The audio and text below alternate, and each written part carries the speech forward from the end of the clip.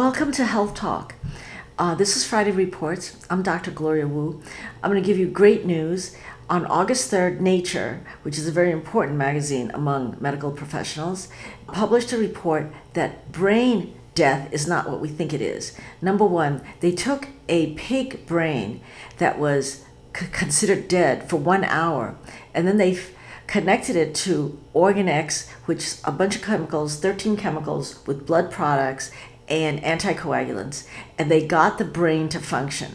So this is amazing news. In 2019, the same group at Yale published that they kept a brain that was thought to be dead, that after 4 hours, the brain had function. So this leads all of us to rethink what is brain death and what is death for these organs.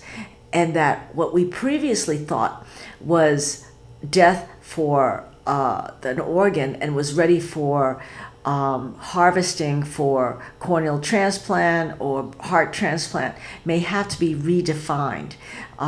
The Organ X is a type of material that they can use to perfuse these organs that are taken outside of the body of the pig animal and shown to have function.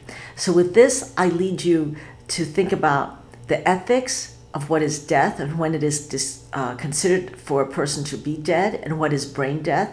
And this is also important in the thought of brain plasticity, the fact that cells continue to have their life processes go on and that they're not dead and dying at a certain state of time.